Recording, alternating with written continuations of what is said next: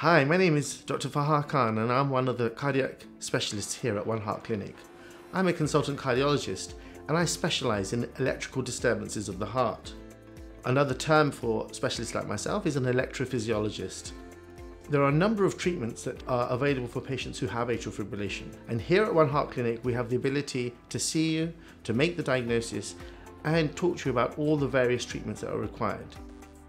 And there's one particular treatment that I want to talk to you about, and that is catheter ablation, which may be recommended to you at some point in your journey to help improve your symptoms related to atrial fibrillation.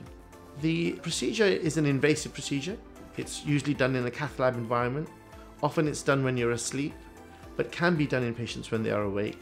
And it involves placing catheters through the groin up to the heart, finding where the signals are that trigger the heart to go into the irregular rhythm, which is atrial fibrillation, and either freezing or burning out those abnormal signals. The procedure usually takes an hour or less and can be quite effective in restoring you back into a normal regular rhythm. Patients often stay overnight, but it can be done as a day case procedure and in that sense is minimally invasive. Here at One Heart Clinic we have a number of specialists who specialise in managing atrial fibrillation, who perform these procedures and who work in high volume world-class centres.